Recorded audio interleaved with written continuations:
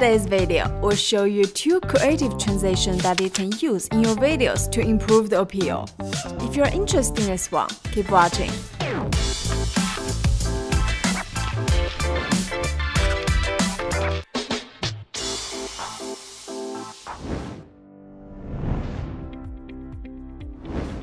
Open VideoProc Vlogger.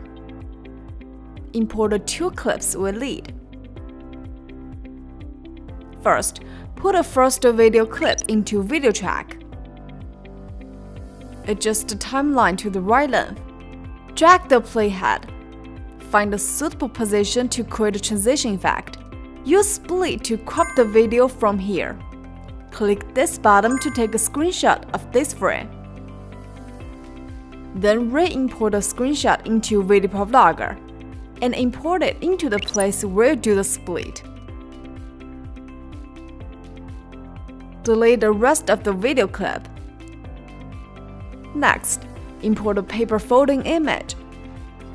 Well, you can download it from the link we put in the description box down below and place it on the overlay track below the frame.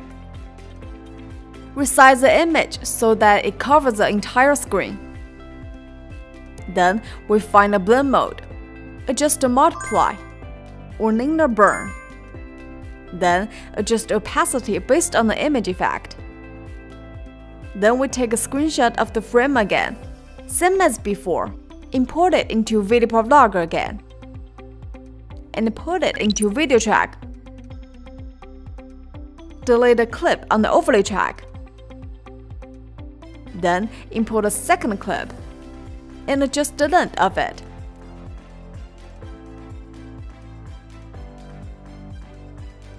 Find transition.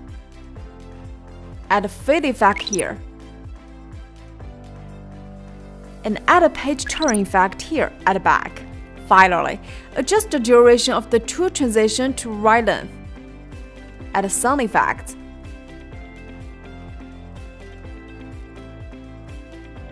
Now, a paper fold transition is complete.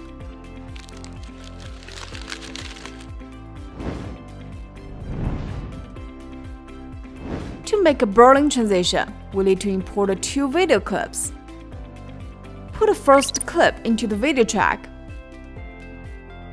Next, we need to use a burling clip. You can download it from the link in the comment sections down below. Drag it to the overlay track. Adjust the length of the video footage based on the burling footage to make them both the same length. Next, drag the playhead to find a moment when the green screen remains intact. Then, in the preview window, scale and move the footage. Make the green color cover the whole screen. Then drag the playhead to find a moment where the flames appears. Use chroma key to remove the green part. Here, you might need to carefully adjust the tolerance and smoothness values to keep the flames intact. Play and check the effect. If there is no problem, click Export and export the video. Next, import a video just exported into VideoProc Vlogger again. Delete all the footage from the timeline. Then place the video you just imported on the overlay track. Let it fade your screen. Then put a second clip on the video track. Drag the playhead to find the position where the blue screen appears. Use chroma key again to remove the blue screen. Again, adjust the tolerance and smoothness values so that the flames remains.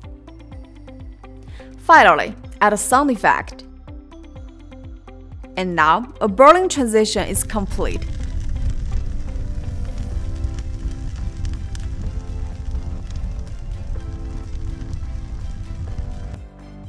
Well, this is all for today's video. And if you want to know more about other tricks or what has been going on with VideoProc Vlogger, be sure to click that subscribe button to subscribe channel if you haven't yet. And we'll see you soon in our next video. Hope you enjoy. Bye bye!